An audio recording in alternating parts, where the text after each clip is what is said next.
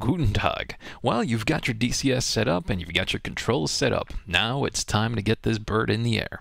I would like to thank Thrustmaster for sponsoring this video and channel.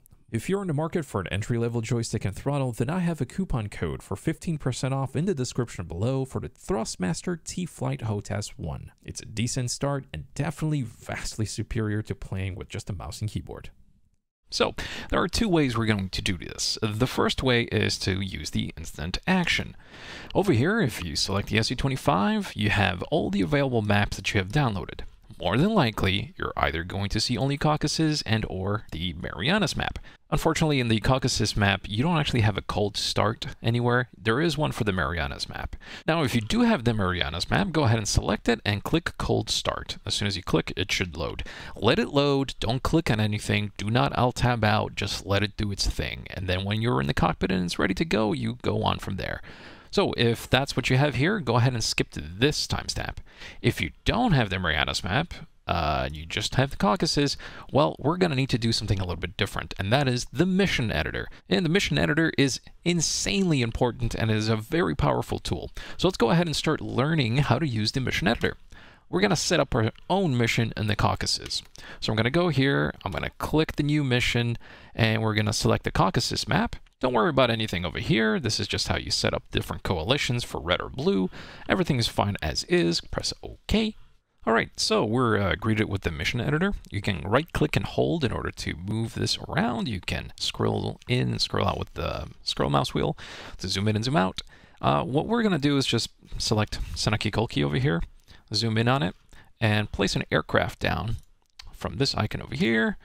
And we now need to change this from USA to Russia, and then select the SU-25T. There you go. And we need to change the skill to player so we can spawn into it. Now, we are in the air over here. We want to change that, so we need to go from takeoff from ramp. And it's going to go to the nearest ramp location. All these numbers are ramp locations. Well, let's go ahead and select 1 because that's the closest one to the runway. And we do that over here. 1, and we're done. And now it's going to spawn us cold here on this section. If you wanted to add weapons, you do that from the payload list over here. You can right-click on anything here to change your loadouts and whatnot.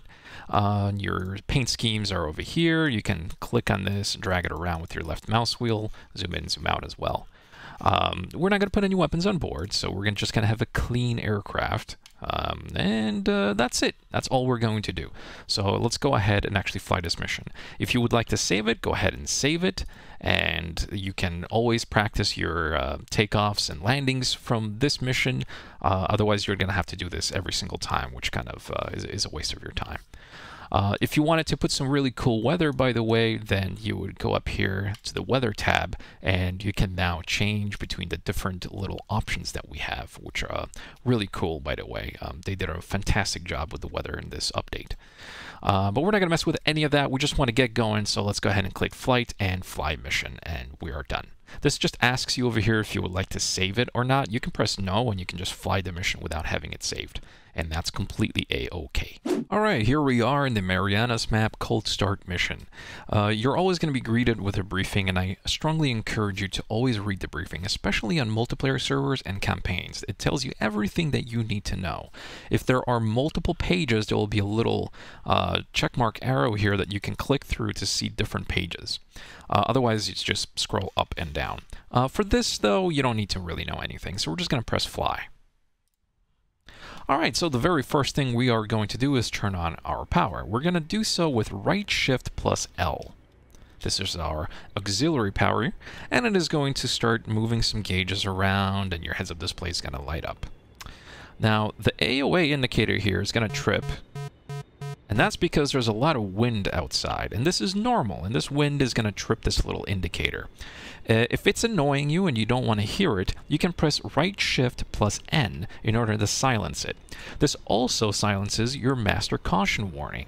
We need to take a look at this clock, and we need to make sure that we will not move this aircraft until 3 minutes from the moment that we have turned our power on. So be aware of that. This is because of the internal navigational system alignment that is happening with the aircraft automatically as soon as you've turned on the power. So yes, I know, I'm talking, I should be turning on the engines and everything, but we have 3 minutes to kill, which is the reason why I'm taking my time doing this for you. So let's close the canopy because it's allowed. We're going to do that with left control plus C. Ah, it's much better. And now we can go ahead and start our engines. Remember, don't move the aircraft, but we can start the engines. However, before we do so, there is one thing we absolutely need to make sure of, and that is that our throttles are at idle. Now, on my desk, my throttle is actually on idle, but as you can see, the throttle here is in maximum. If I try to start my engines right now, it's not going to work. It will either hang because I've flooded my engine with fuel, or it will actually try to light, and then the engine's going to catch fire, and you may explode. So, not a good idea, right?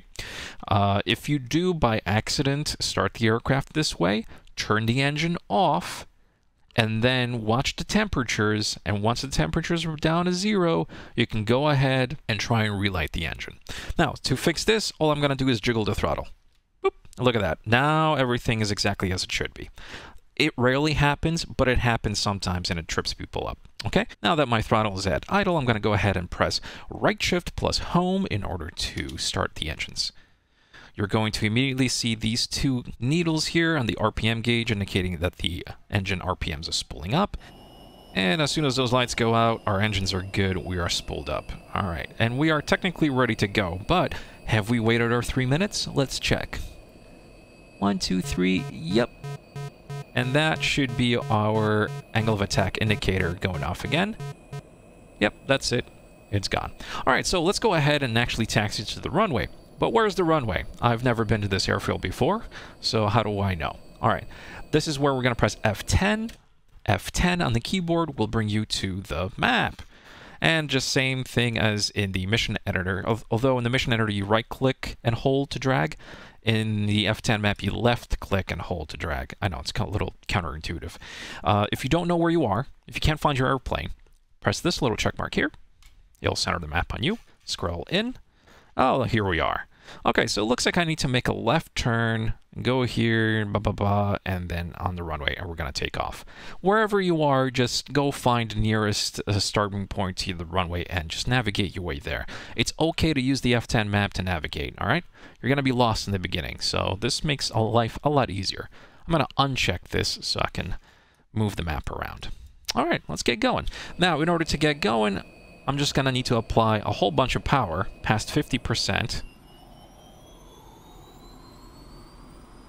You see how long it takes the engine to spool up and go? Once we're moving, we can go ahead and spool back that engine and then just use your rudder pedals to move the nose wheel steering. And that's it. Let's just navigate over to the airfield. Can you tell I'm recording this on Halloween? That sound that you're hearing is the SPO, or your radar warning receiver. That's this gauge right here. This can be really annoying in certain multiplayer servers when there's a lot of radar going off and your sensors are picking that up. That's what this is. So you might want to turn this sound down, but not off. And you do so with right alt and comma to turn the volume down. Keep tapping it until it's quieter. Yeah, that's a lot more bearable. Okay, so as we're turning to the runway, one thing we would want to make sure is that we're taking off into the wind. We're not going to worry too much about that right now, since it shouldn't be too much of a problem. And it looks like all the other aircraft are taking off in this direction. So before you move across this threshold, this yellow bar over here, I would highly recommend that you take a look to the right, you take a look to the left down the runway, make sure no one's taking off in the opposite direction or landing. And now that we know it's clear, we can push up to the runway. By the way, you press W to brake, obviously. One last check to make sure no one's turning. Nope, we're okay. You can always use the F10 map in order to take a look to see if anyone's coming in towards the runway. 2-2-1, взлет запрещаю. 2-2-1, взлет по готовности. Отход по схеме на 300. По давлению 7,4,8,49. All right, so that's normal. That's ATC talking to you whenever you're about to get onto the runway or whatnot. It's going to try and give you permission or deny you permission. Don't ever listen to it. In the current time being, it's terrible, so don't go based off of the ATC at all. However, if you're in a multiplayer server or you're in a campaign, you may hear other communications of other aircraft coming through the radio, which can be extremely annoying. In order to change that, we're going to press right shift plus M twice. And that will change it to player communications. Now, the only communications you're going to hear are those pertaining to you and only you. All right, so there are a few things that are about to happen really quickly as you're taking off. We're going to press our wheel brakes on. We're going to hold it down while we apply power about 70%. We can take a look at the RPM gauge. Don't go past 70%, otherwise the engines are too powerful and your wheel brakes will not keep you stationary. We're just trying to spool up the engines to have as much power and thrust before we let go of the wheel brakes so that we can have a shorter distance for takeoff. Some runways are shorter than others, and if you're very heavy, you may have a longer distance of travel before you're actually able to take off. So when do we take off? Well, as we're running down the runway and we're going to apply full thrust, the only job that you have is to keep the aircraft down center on the runway, and then you're keeping an eye on the airspeed. The airspeed that we're looking for a clean configuration, such as ours, we have no weapons on board, and we have only a little bit of fuel on board. That will be around 200 kph. kph is kilometers per hour. For these Russian aircraft, we use kilometers per hour for speed, and we use meters for altitude. On the heads-up display, that is up here. On the left, we have kph, that's 80, and on the right, we have meters, that's 0. So why does it say 80 for speed right now? That's because the device, the pitot tube that gives you the airspeed actually needs to have air moving through it.